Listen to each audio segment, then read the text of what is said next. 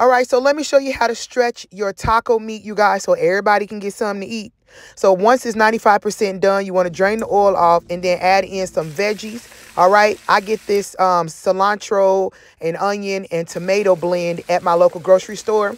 And then you want to add in some beans. I like to add in pinto beans, some roasted corn, and then just throw in a regular taco seasoning. Nothing special, y'all. Y'all ain't got to overwork yourself. Make your own guacamole. All right, add in some fresh avocados, the rest of that onion and cilantro tomato mix. Add in some chili lime seasoning and some Hatch green pepper seasoning. You guys, I get it from Trader Joe's. Add in some lemon or lime. And y'all, look, y'all good to go. You feel what I'm saying? And then if you really like a big back like me, if you just got a big back or you in your big back season, go ahead and make you a burrito. You feel me?